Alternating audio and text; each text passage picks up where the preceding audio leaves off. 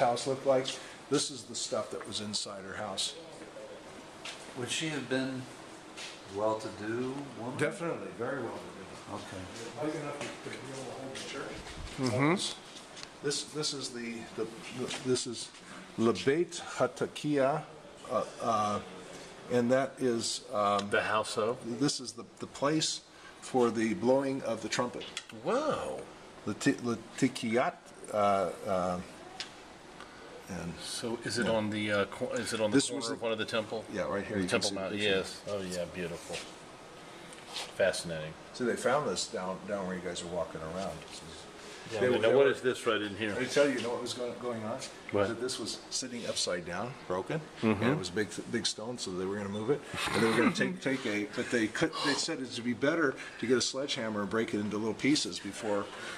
So as they were starting on it, someone noticed, hey, you know, this is kind of interesting. This part right here, maybe it's something significant. As they moved up, oh, this is something interesting. And so And then finally they see found this this. inscription. It was upside down. Tell me about this.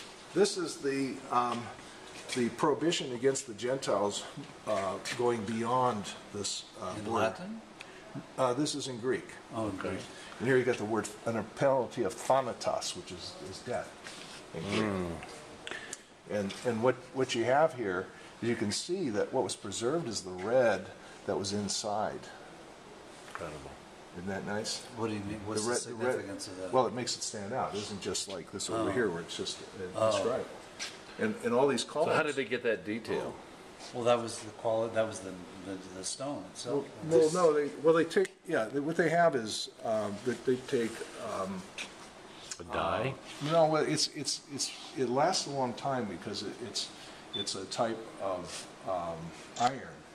It's iron-based, stone, round stone that they use. And all the pigments that you find on buildings in Pompeii and elsewhere are forms of ground stone that they put into a paste, and that's where you find the